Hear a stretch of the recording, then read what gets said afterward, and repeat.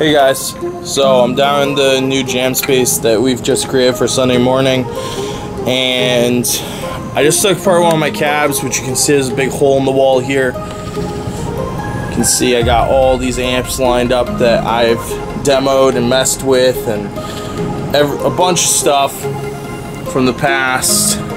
And I finally decided I was gonna pull this old GK that I had out of the wall and start taking it apart, salvage anything I could, get rid of the rest of it. And so I thought about this a little too late, that maybe I should grab the video, but obviously now that I've thought about it, I'm doing the video and just doing a little rundown of everything I pulled out because I thought it was interesting. So I'm gonna move over here to show these speakers.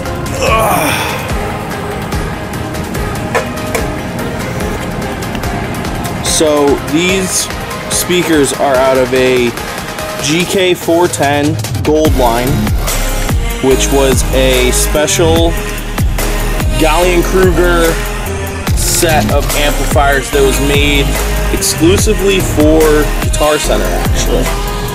I pulled these out because this guy has a nice tear, you can see right there on the side. Obviously this is also dented. Didn't come out very easily, so on some of them I actually had to cut the wires, because if possible I'm going to try to salvage these speakers. I know that the cabinet was a 8 ohm at 400 watts. I have to look up to see if the wiring harness was made so that it was a 100 watts per speaker at 4 ohms each, or if they were 16 ohm speakers. I think I'm saying that correctly. But I took these out. I'm going to save these, clean them up. As you can see, I'm going to zoom in so you can really see this. There's just some nasty grime. There we go. Some really nasty grime on these speakers, which is unfortunate. They look spectacular in person, but they're just dirty. Also, I'm going to put this against the wall real quick. I got this nice grill piece now, and I'm not sure what I'm going to do with it. It says GK at the bottom in gold, just like the gold lines, which is also reminiscent of, you can see over here, this is my GK combo cab. Has the same exact setup. I spray painted this one red. It looks a little bit orange in the video. Not a big deal, but I got this. I got these 4 speakers. One of them's totally shot. I'm just gonna throw that out. I got some handles in here. I got the corner pieces, which maybe I'll sell, maybe I won't. I'll see what I do with those. And then this is the wiring harness. So I'm gonna see how this wiring harness works. And maybe I'll have a project, and well, no, actually I know there's gonna be a project in the future that we can use this for. I'm almost 100%, and if possible I'm definitely going to use it. But let me bring you upstairs, show you this cab that I have going on.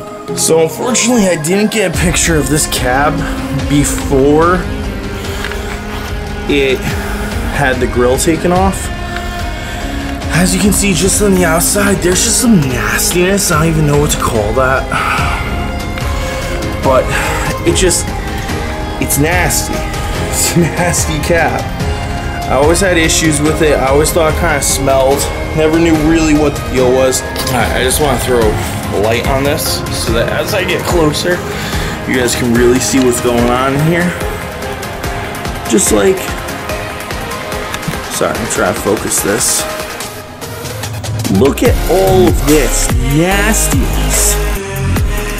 Mouse poop and other stuff. Like, I mean, it's just disgusting. Just absolutely disgusting. And all of them are like this. This one, I don't even want to reach my hand in so that I can adjust that. But it's disgusting. Same here. Same here. I got this cab for really cheap, but I mean, this is just disgusting on a level I did not understand. When I played with it out in the garage a while back, I always thought it smelled strange when I played in the summer and it was running hot and everything. And now I understand why. One of the really interesting things that I felt about this cab though, that I wanted to kind of give a quick overview of, and one of the reasons why I wanted to do this video, was I think it's interesting how there's 4 actual like compartments that at the back are joined together. At the top here you can see that there's venting, and at the bottom there's venting. But for the most part, this insulation runs all the way back. These chambers are almost all individual. Very interesting design. I don't know what that is. That's disgusting. It's like, oh my god. Is that glue? Is that, what is that? I don't even know. But I thought this would be interesting, just do a quick little show of. Hopefully I'll be able to show what those speakers go to, if they ever go to anything. Anything I get to salvage, I'll definitely be making an update on. Yeah, I'm getting close to the point where I'm gonna be posting some more bass stuff. So I hope you guys are interested in this. Feel free to drop a follow if you are interested in it. Hopefully you guys will be following along. Please like and share with your friends. I will be posting a lot more bass content.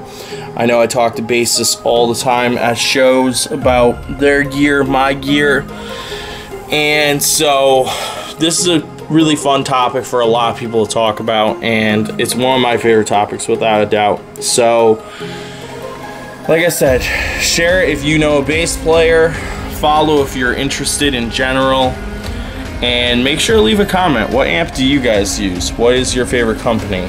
And do you like to use a combo, or do you like to use a body, a cab, with a head? Tell me what you guys are doing. Anyways, thanks for checking out the video. I'll be posting more stuff like this soon, hopefully. Until then, I'll talk to you guys soon.